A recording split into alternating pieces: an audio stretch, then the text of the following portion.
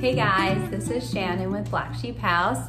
Today's video, I really wanted to share with you guys things that I feel have really elevated and helped me evolve in my furniture refinishing. And I just thought that it might help somebody. Again, these are just things that have worked for me personally, and there's many ways to do things. I just wanted to share for me what has worked, and I thought that it might help people who are trying to get better at furniture refinishing, either for their own homes or for a side hustle or even a full-blown business like I have. One of the first things that has really helped me is just getting better at acquiring furniture.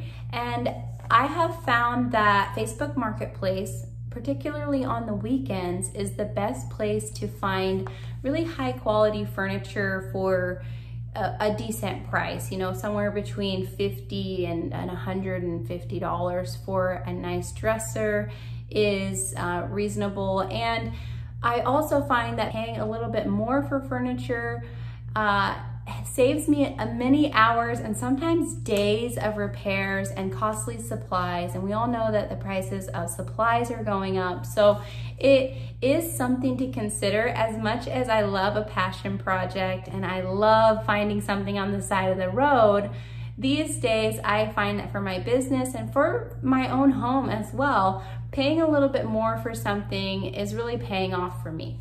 The other places that I find furniture would be Habitat for Humanity, the Habitat Restore, I think it's called, and then also Goodwill. I tend to go only to Goodwill if the parking lot is not full. If the parking lot is full at Goodwill, chances are there isn't going to be a ton of great items.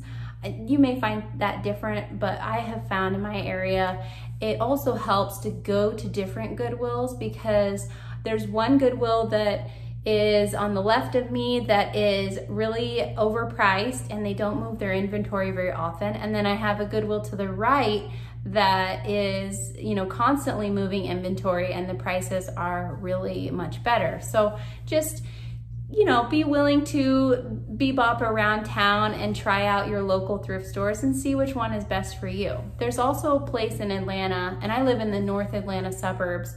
There's a place called Fur Kids that is also really a great place to get stuff, especially when they mark things down. And all the proceeds from that actually go to rehoming animals, which I love that. So I do try to go there as often as I can. That has really helped in my personal design style as well as my furniture refinishing business is picking a few designers to mimic. And so I'll follow McGee & Co. I follow Amber Interiors, and of course Pottery Barn, Ballards are really great to follow. And these people just inspire me with their decor. And so I just try to mimic what I see them putting in their spaces.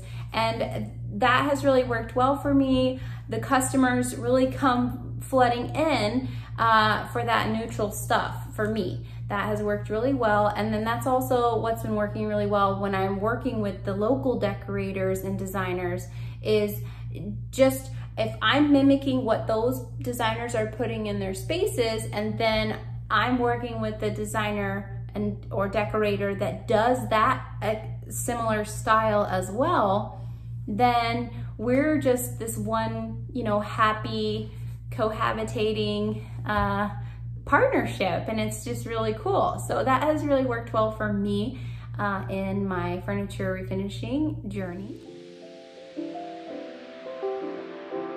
So this other thing that really helped me a ton in my furniture refinishing is switching over to a brush and then roll method.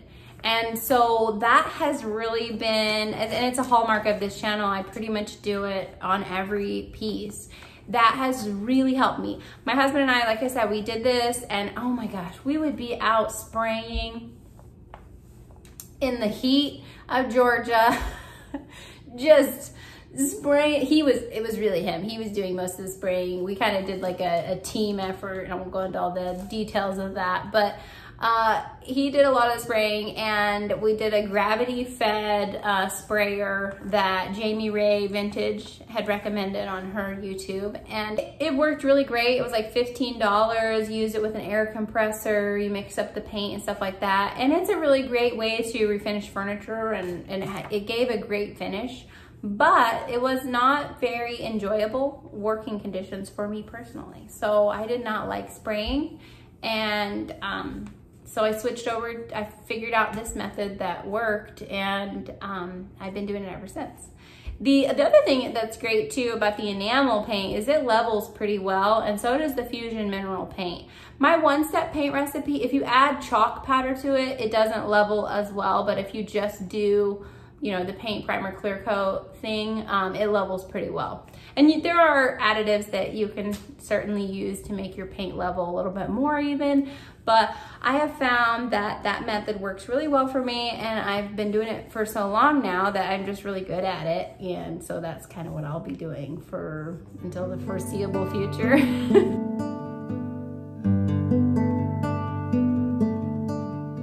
One of the really big things that has helped me so much in my furniture refinishing is being able to do forgiving finishes, like my Pottery Barn style Sausalito hack, and using the broom and stuff like that. Up until that point, so my husband and I used to do this business full-time together while he was out of work for a while, and until we came up with that finish, we were spending hours and hours and hours on pieces of furniture, and number one, they weren't selling for as much as they do now that I do the Pottery Barn finish, and number two, they were taking so much longer because we were doing all the repairs and stuff. So having a flaw hiding forgiving finish is really helpful. The other thing that's so great about doing the Pottery Barn finish is that you can do a color, and you can test out different colors and decide which one you want, or you can just do exactly what I do in the video.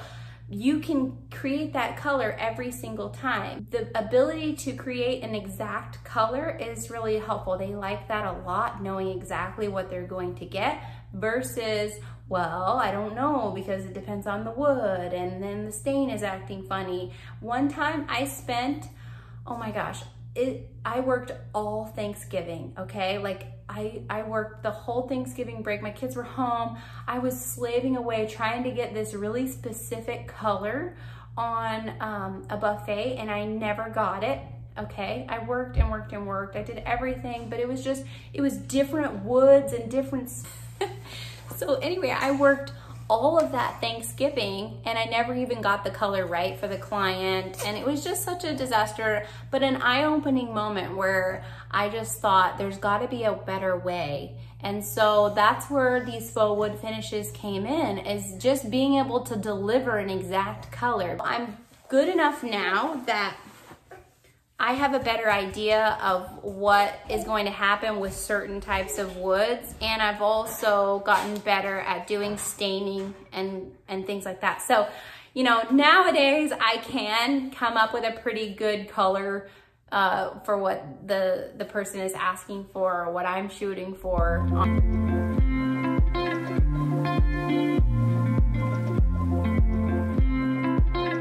Checking the dimensions has really helped me in my business, just making sure that I'm selling the types, sizes of dressers and things that people are shooting for. So if I have a really short dresser, I'm going to market that as a TV stand. And I love vintage furniture, but it is shorter, and it's something to keep in mind. I wondered in the past, like, why isn't this thing selling, you know? And it turned out, oh, it's because it's like a really short dresser, because vintage dressers tend to be on the shorter side. Something to consider when you see an item maybe is not selling as quickly, and you'll know whether or not, hey, do I want to, you know, buy something that short in the future? Another thing that has really helped my furniture refinishing is upgrading the hardware or changing it out. You know, I love vintage hardware, and there's a lot of it that is considered trendy right now, like the Heppel White styles or the ring pulls, or, you know, the French hardware is a classic one, but one that seems to not sell for me at all right now is like a bat wing pole. It kind of looks like a little bat. Those don't sell for me at all. And so, or if they do, it takes forever and I have to drop the price on the dresser. So I get a lot more for the dresser if I change out the hardware to something that is just currently in demand. And that has helped my business a lot. I used to, oh my gosh, we used to clean the hardware, like those batwing poles. I've cleaned so many of those, and I got really good at it, you know, and I had no idea that that was the reason why the piece wasn't selling. The other thing is tall dressers sell slower for me personally than the wide dressers do. So that's just something that I've noticed.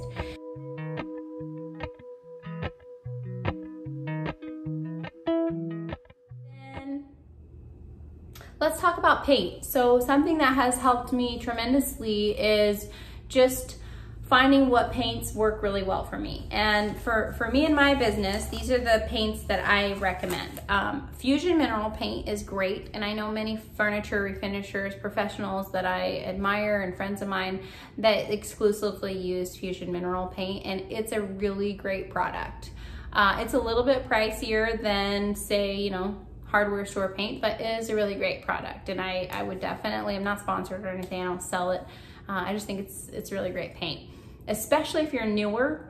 It has a far less, it's a quick dry time, quick cure time, and they tend to sell trending colors. So you know, you can't go wrong with color choices. But I started making my own one-step paint recipe with Oops paint and paints that I could find at the hardware store, and that has been great and saves me a ton of money when I can use that. And then the other paint that I've really fallen in love with is the Valspar Furniture and Cabinet Enamel. And I think just enamel paints in general are gonna be stronger. That particular one is oil enriched, and so it would be suitable for cabinets and bathroom vanities and areas that are tables and chair legs and things like that that are going to get a lot of abuse. And I didn't really like the sheen of it. It was too shiny for me. But I started adding matte clear coat in with it, and you guys can see that on the channel, and that has really helped there. So those are sort of my current paint recommendations. Let me know in the comments if you guys have a paint that you just absolutely love, or a paint brand you want to give a shout out to, because I am always trying new things and I'm always curious, and I am a forever student. I will always just try new things and do things, try things. I just try things. Your lighting matters so much more than any staging you could ever do. Your lighting really matters.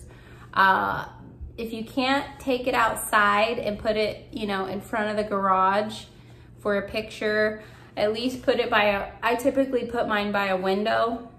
So the window, like let's say this is the window and this is my piece of furniture, and that's how I stage it. So the light is coming in, and then I'll just check throughout the day, and it changes as the year goes too, like which time of day is best for pictures. And if you want, you can just put it there and take pictures of it in the morning, take pictures of it in the afternoon, and take pictures of it in the evening and see which one you like best. Sometimes, you know, just trying a couple different things helps. Staging the dresser, I will typically just copy what I see Pottery Barn doing. You know, a couple books, a little bit of greenery, a lamp, or maybe a bouquet of flowers. Eucalyptus is such a great way to stage too. Eucalyptus looks good with any decor style, I find, especially that like floppy silver dollar eucalyptus from Trader Joe's. That's such a good one. And I just did this year when we moved. I got some boxes of like click together flooring panels, and I flipped them upside down, and so they were dark wood on one side. I had no idea when I bought them. They were dark wood on one side, and then I flipped them over to the light wood side, and the light wood seems to be much more desirable these days. So you can find it at Lowe's or Home Depot if you just want to buy a couple of boxes. Or maybe you get lucky like me and you can flip your click together wood pieces over and have that light wood showing. Okay, I hope that that was not too much rambling and that you actually got something out of it. But make sure to comment below if you have a favorite paint that you love using, or actually, you know what would be even better in the comments is if you put in there what you feel like has helped you level up your furniture refinishing game. You know, what was that one thing that just took you to the next level? Because I'm sure there'll be people reading through the comments and learning from you. The other thing is, in the pinned comment of this video, I'm going to put the winners of the contest who got the sticky stencil from the Cricut video. So look down there, you can see if you were one of the winners, and if so, email me. And I will see you guys in the next video.